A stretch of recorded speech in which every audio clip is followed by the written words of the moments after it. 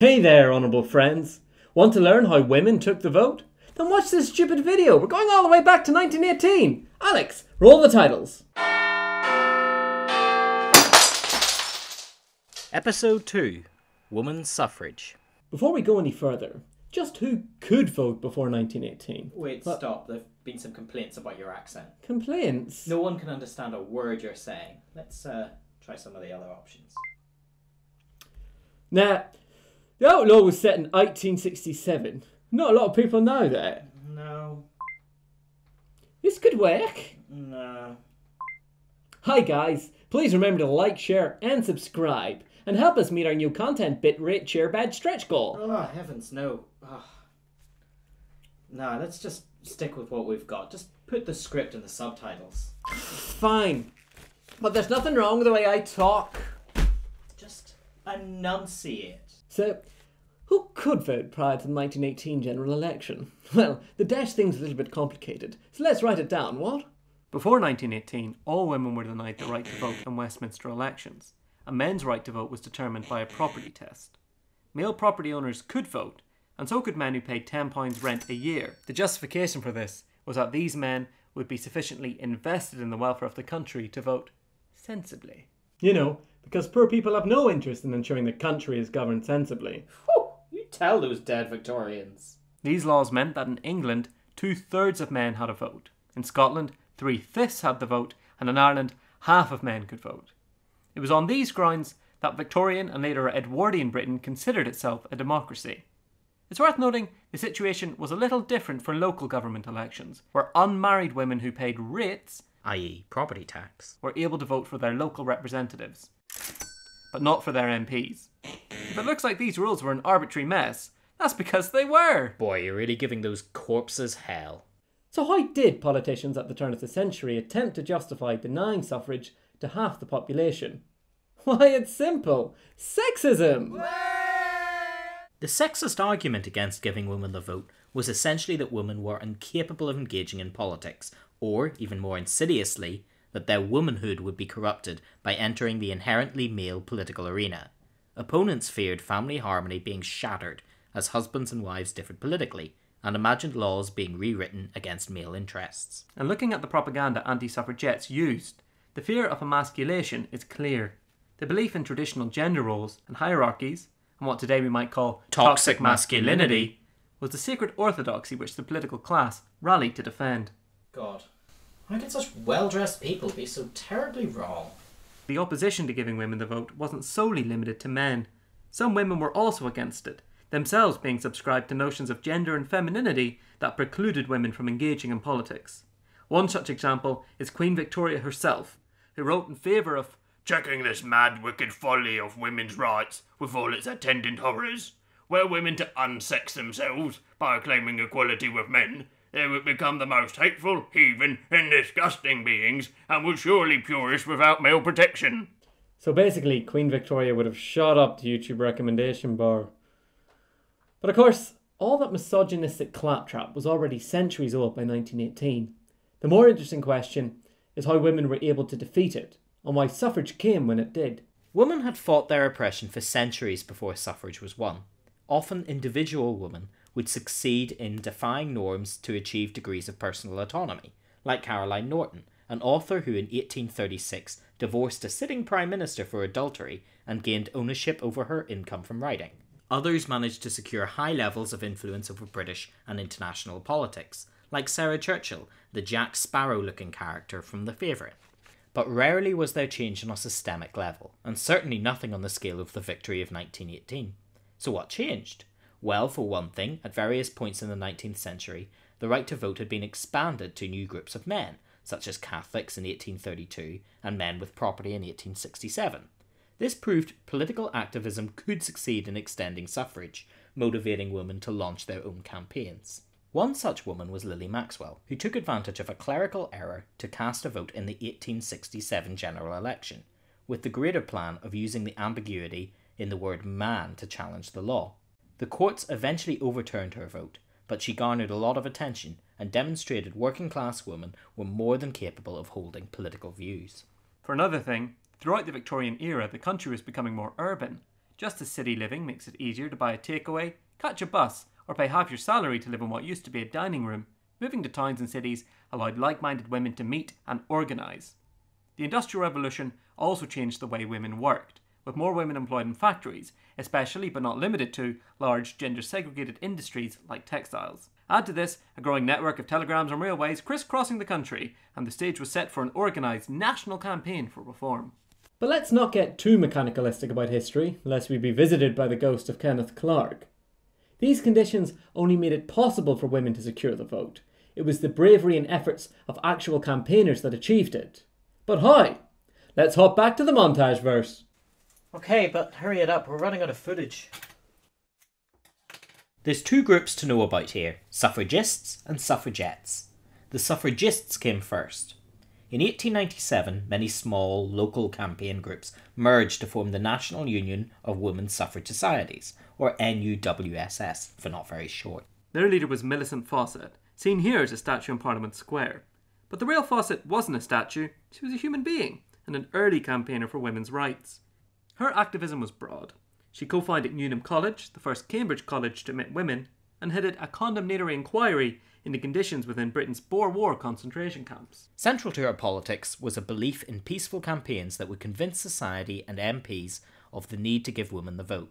The suffragist methods were letter and pamphlet writing, peaceful marches, and meetings with politicians.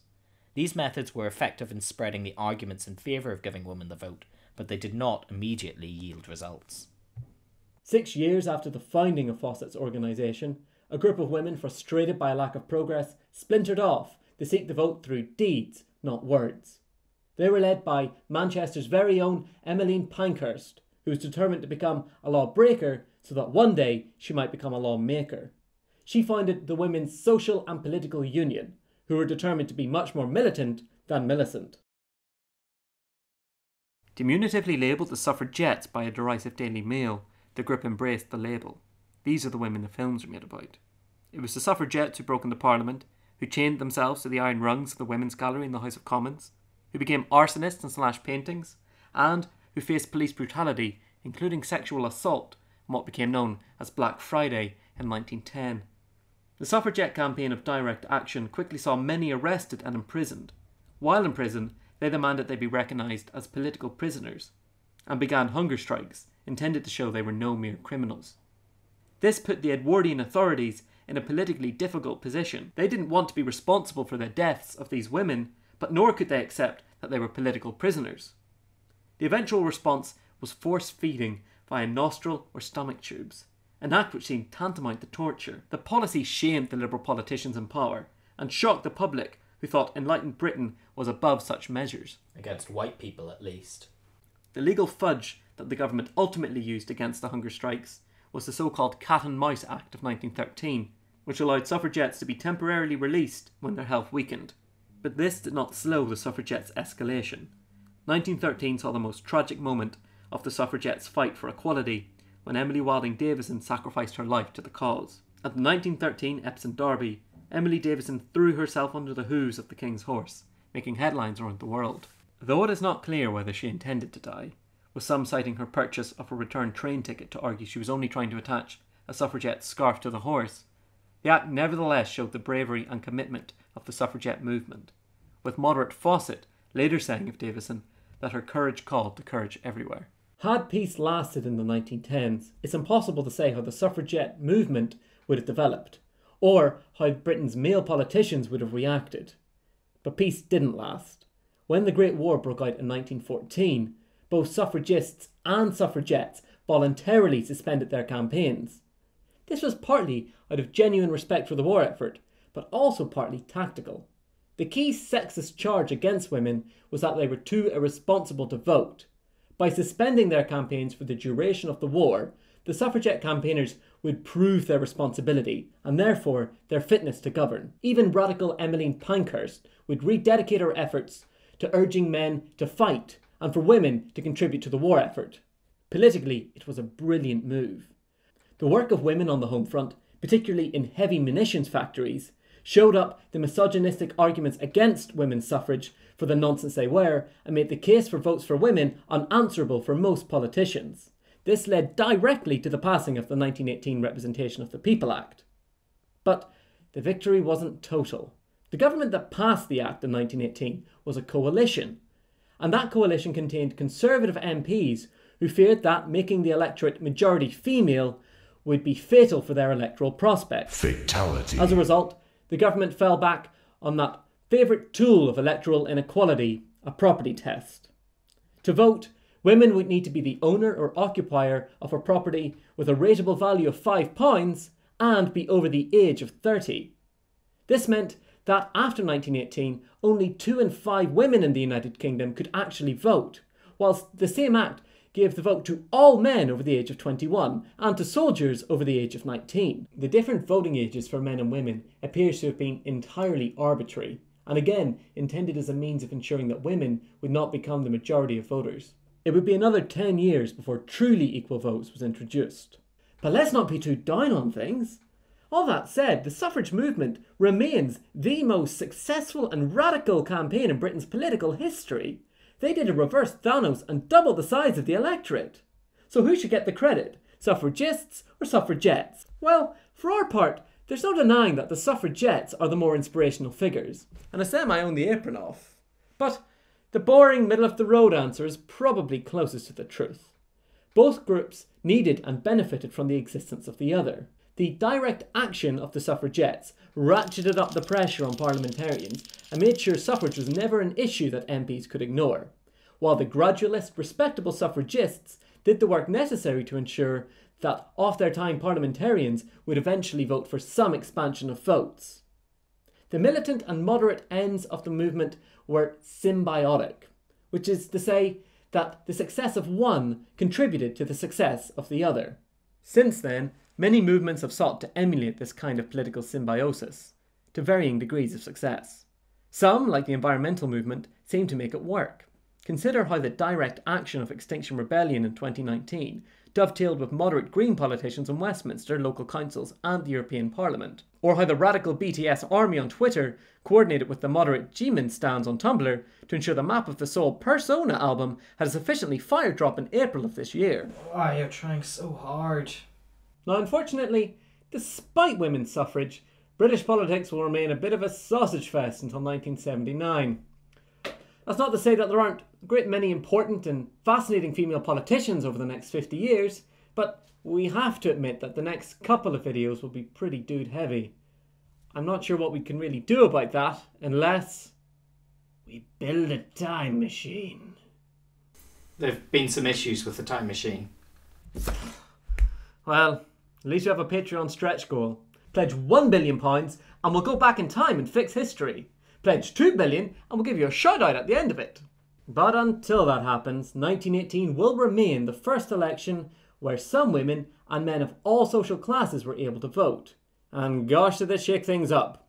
If you'd like to see how, join us next week. We'll be looking at the origin of the new Labour Party, which is to say the old Labour Party, compared to New Labour, which is now the old Labour Party, now that old Labour is the new Labour Party, but not the same New Labour that New Labour was to old... Alex, let's set the room back together. Okay. These costumes are not climate change ready. Now, perhaps surprisingly, it was actually a Conservative government that passed the Equal Franchise Act in 1928. Does that let the Tories off the hook for opposing equal votes in 1918? Let us know your thoughts in the comments below. And while you're typing, how do you think you would have reacted to Millicent Fawcett's decision to accept limited suffrage in 1918? Would you have been a suffragette, a suffragist, or a nasty old sexist? And did we here at Elections Generally foolishly start our series 30 years too soon because we were desperate to ensure some form of female representation? Let us know in the comments below.